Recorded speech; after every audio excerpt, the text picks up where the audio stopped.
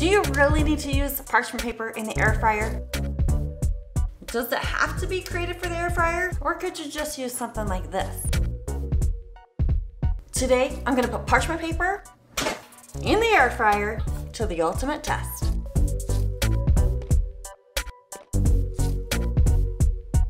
My name is Kathy, and sure, you could call me your air fryer coach. Today I'm gonna answer all the questions you have and the questions you didn't know you had about air fryer parchment paper. You ready? Let's go. First question though, if you're not really a baker, you probably don't even know what parchment paper is. It's not to be confused with wax paper. Never use wax paper in your air fryer. Parchment paper is just an oven-safe paper that's typically used for anything you would bake in the oven. Bakers like it because it's non-stick, it resists grease and water, and it makes cleanup super easy, which you know I love. And nowadays you can buy parchment paper made specifically for the air fryer. It's perforated, which means it has all these holes already cut into it, and it comes in all shapes and sizes, so it can fit into almost any air fryer. You can usually find about like a 200 pack right around $10 on Amazon. If you wanted to duplicate this, which is 8.5 square, you could get 112 sheets out of this long 50 square foot roll. And that would cost you about $2.67. Let me know if you want to learn how to make these. I can do a quick video on it. And I'm going to answer your questions, which are why do I want to use it? When should I use it? How do I use it? And of course, the big one, will using this change the results of my food? And for our first test, we're going with bacon. And for kicks and giggles, I'm gonna pull out my 5-quart cassoulet as well, just to see if it cooks bacon any differently with no parchment paper. Now let's talk about how to use air fryer parchment paper. First of all, you would never ever want to do this and preheat. That's a big no-no because, you know, there's nothing on here. The fan would just blow it right up into the heating element. So if you're going to preheat your air fryer, leave that parchment paper off to the side. Now, you know I usually don't preheat my air fryers that often, but I'm going to, just so we have a fairly accurate baseline for our testing ground. And while that preheats, I just want to make sure you know that I do have bacon in my recipe book, and there's actually more than 150 recipes in here. It's spiral bound, so it lays nice and flat. And bacon, you know, you don't really need a recipe for bacon. It's just kind of a trial and error, but I've got it here on page 12. And you can learn more about my air fryer recipe book at yummyairfryerrecipes.com. Okay, 12 pieces of bacon, hot air fryer, parchment paper, and lately I actually do just prefer to cook my bacon in a big blob and then stir it around. But for this test, I will separate them. And we'll go with the bacon preset. My sister's air fryer, we'll just get a sheet of regular parchment paper, and this one does not have a bunch of room for ventilation, so that's what I'm really curious about. And hopefully that bacon is heavy enough to hold that paper from flying around. I will check on it in a second here. There we go. And all the rest is right here. What's their bacon? There's not a, oh there is. There's that bacon preset, same time and temp. Okay, first one, it's got 2 minutes left.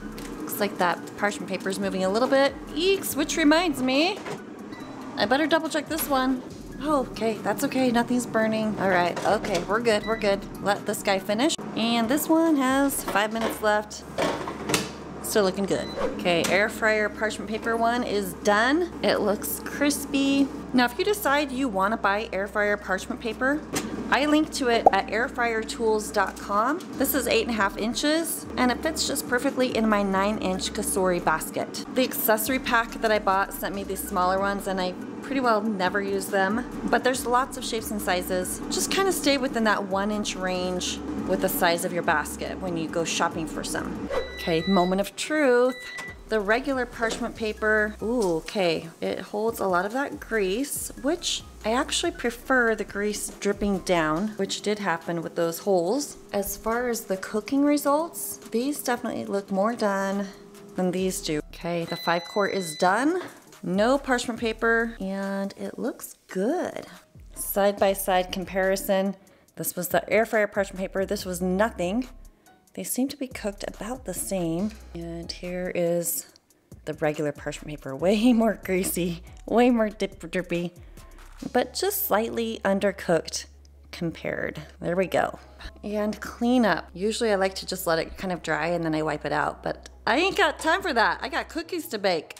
That parchment paper cleanup pretty good. And this one, some grease down there at the bottom. It's all mostly right here in that paper. Without the parchment paper, it's definitely a little messier to clean up. This is the one that had the air fryer parchment paper, and there's still some cleanup to do. Okay, and about the bacon, do you think they all look exactly the same? Yes. Well, these ones are the, wait, I think this one has like a bit crispier edges, but they look the exact same. Yeah. Have a bite of each and tell me if they taste the same. This is with no parchment paper right here. Tastes good? Mm-hmm. Okay. With the air fryer parchment paper, any difference? This one's softer for sure. Softer, okay. And then this was just the regular parchment paper. Sorry. Oh, that's great. Oh, it's super greasy. I don't know if I want to try this one. Oh, there's so much grease. You know what? Fine.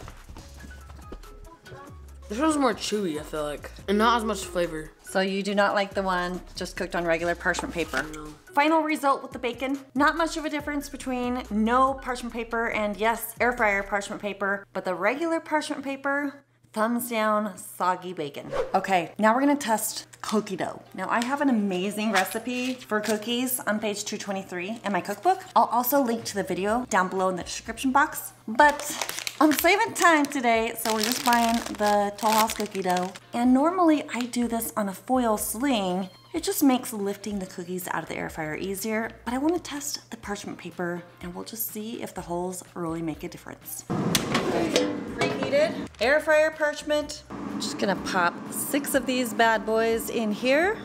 320 for 8 minutes.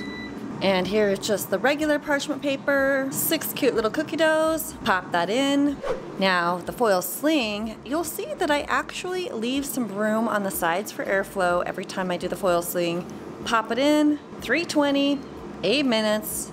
Oh my goodness though, I just heard a knock on the door and guess what just got delivered? Booyah, special delivery. New videos coming soon, y'all. Okay, back to business. All right, let's take a peek here because I knew this was gonna happen. Big blob of mush. And you're not happening quite as bad there. That's because that one does not have holes. You'll notice the foil is heavier, so we don't have that blowing around problem, which is a bonus for the foil. So here's how to solve this problem. You put the parchment paper in, and then your cookie dough, of course. Then you can get a wire rack and set it right on top. Might have to move those little cookie doughs a little bit, and that will help it not blow around. So we'll start this batch over. By the way, the key to most baked goods, see how they start to brown on the top, is keeping that temperature low and then letting it rest for a little bit. Okay, these cookies are done. They're definitely golden brown, so I'm gonna just leave it right here in there, and it's off and resting.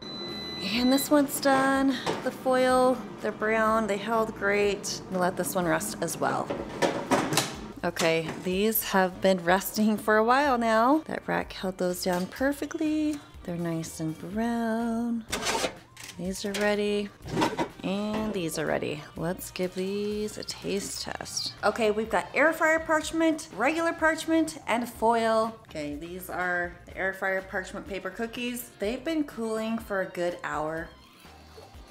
A little drier than I prefer, but very evenly cooked. If you like crispy cookie with a little bit of chewiness, this is your guy. Now the regular parchment paper cookies, they still look good. They seem chewy. They're a little crumbly. Interestingly, the regular parchment paper cookies feel maybe a little softer on the bottom, and that's probably due to the fact that the vents in the air fryer parchment paper just allow for more airflow, so that is crispier on the bottom than the full parchment paper cookies. Does that make sense what I'm saying? Yeah, these are dried out more. That's strange. And the cookies from the foil, there's the bottom. Let's see how crispy and more chewy. These are more chewy than the parchment paper ones. How's that cookie? Yummy. Show me, which one did you grab from? I grabbed this one. That one? Do you want to see if you like this one better? Yeah. What do you think? They're really different. Like a little bit different. How is it different? This one is like, This is the parchment paper, right? yeah. Yeah, this one's more Chewier? crunchy and this one's like The one on the that foil is less crunchy, a little more chewy. For the final test, we're gonna do some frozen chicken wings. Now you'll find the recipe for this on page 106 in my cookbook, and it'll be interesting to see if the parchment paper really helps with the cleanup. Because that's one of the reasons I personally actually love air fryer parchment paper. It just helps with cleanup, especially when I'm making cheesy things that are just not fun to clean up in the air fryer. So I just have this bag of party wings. It's basically 12 big pieces of something. And I've got about 4 pieces in each air fryer. They're somewhat similar sizes, so hopefully we get a nice good read on that.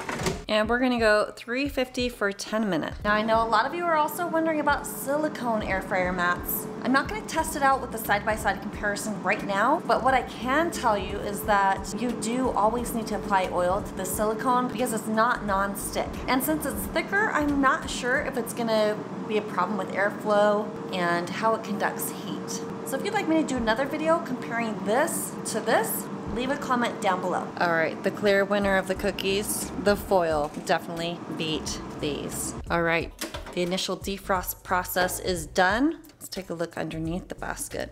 Just a little bit of juices, but how's this one looking? 0 juices, they are all right there in the parchment paper. And this one, well, I can't look under there because this one is a tray, not a basket. All right, normally I have a basket full of these wings. I usually just season them with some garlic powder and salt and pepper, but today I'm gonna try this Redmond Real Salt organic garlic pepper mix. And we just wanna get everything coated nicely.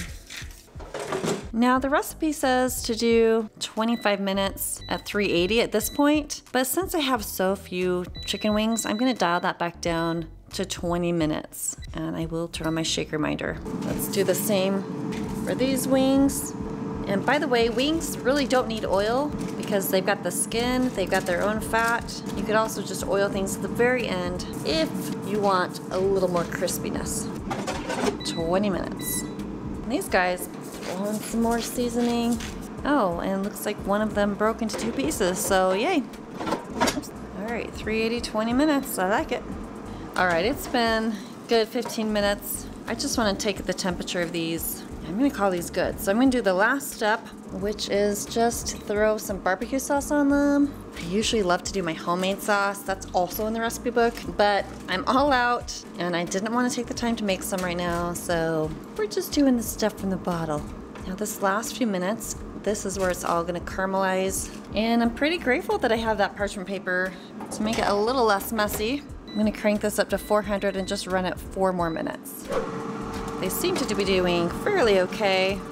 I do notice this other side is a little less browned than the ones with the air fryer parchment paper. And you'll note, see, this isn't draining now, so just wondering how crispy these are gonna get with all those juices still kind of swarming the chicken. But we'll go ahead and do those final minutes of crispiness. And this one, oh, it's looking gorgeous. You can see these are browning better than full parchment paper chicken. And we'll throw on some sauce, stir that around, and finish that up. Oh boy, look at that mess in the parchment paper. Hello, Nellie. That looks wonderful. It's like all the sides cooked up really nicely. There's still definitely airflow happening with the air fryer parchment paper. And let's see how these guys did. The mess is definitely contained. Whoops, a little singeing happening there, but I'm kind of feeling like these are not looking as crispy or even as done. They've been swimming in their mess. And the final air fryer, oh, sizzling. There we go. I can't really handle eating wings, so got my taste tester here. Air fryer parchment paper, ready? Just have a bite of each. So this is from the air fryer parchment paper. I want to know about crispiness, mostly. That's like perfect texture, perfect crispiness, perfect taste. That was perfect everything. Perfect everything, I like that answer. Okay, this one has just a regular parchment paper. Probably not supposed to eat wings with braces, I don't know. I don't know, it's a bit softer, but you know, it's still good. Okay, let me try this one. This one's more crispy by far. Like, so this one's like perfect crispiness, and then this one's like perfect crispy crispiness. So which one's your favorite out of these 3? Probably the first one. You like the one that had the air fryer parchment paper? Yeah?